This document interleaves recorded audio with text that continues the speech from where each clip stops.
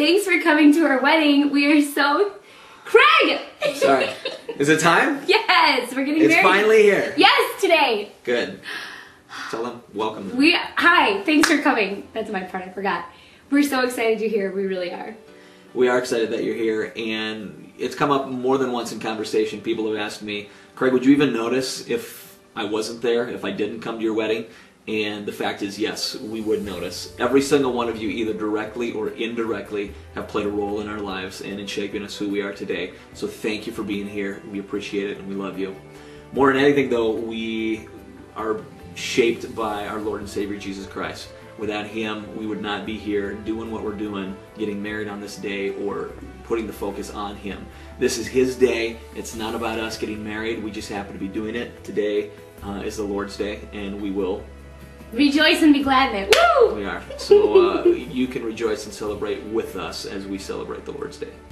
And we want to thank the four next most influential people in our lives, my mom and dad, and my soon-to-be mom and dad, Craig's parents. Thank you so much for modeling what a godly marriage looks like.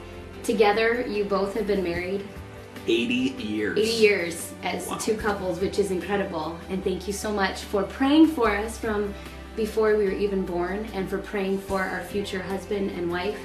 And we both feel pretty satisfied in God's answered prayers. So thank you for being that example, Mom and Dad. To kind of lay the foundation for the day, we want to very briefly share a little bit of our story and how God was involved back even before we were born with our parents' prayers and how they prayed us to this point.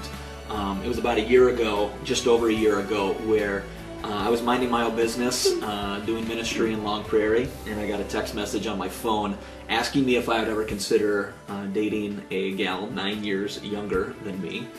Followed up by another text instructing me to go to mollybarnhart.com to be objective and to tell my friend what I thought.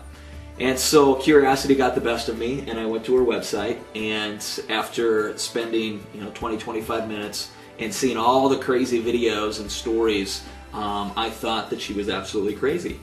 And with that being said, I couldn't really get her out of my mind. And after that night, I'd never heard of her before, but after that night, her name kept popping up in different circles that I traveled in.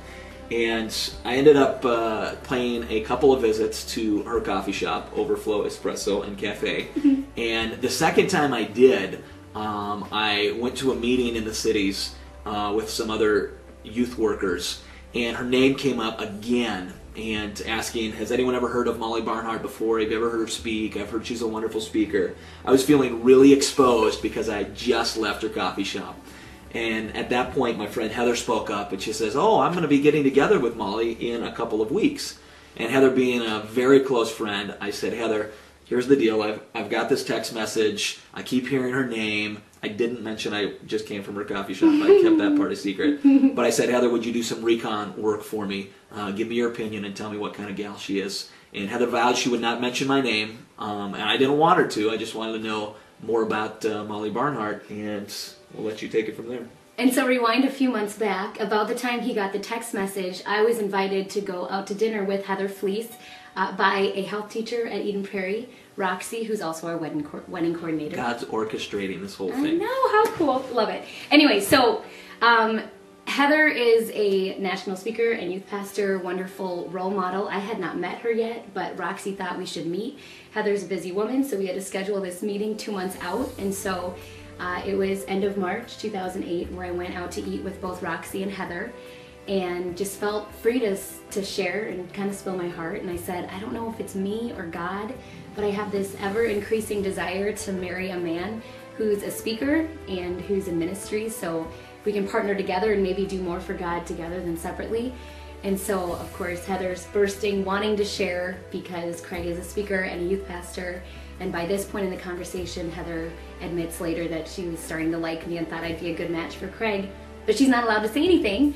So instead, Roxy, who had met Craig one time, long time ago when he spoke one time for her health class on abstinence as well, slammed her hands on the table and said, what about Craig Sanborn? And then Heather's allowed to share, like as if she never heard about this idea before. And they went on and on about how great of a guy he was, integrity, character, that he was really good looking, and they both yelled at the same time, I think, for the whole restaurant to hear, and he's a virgin! Which I got excited about. And you just shared with 600 people. Oh, sorry, but it's on our website, CraigandMolly.com, if you want to see more. Anyway, so then Heather said that she'd pass my name on to Craig as if it was the first time he would have heard about me. A couple weeks later, he contacted me. We met in the parking lot of Overflow, how convenient.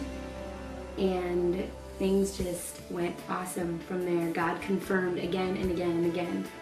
And a week later, we were praying about the direction of our relationship. 5 months later, we were engaged.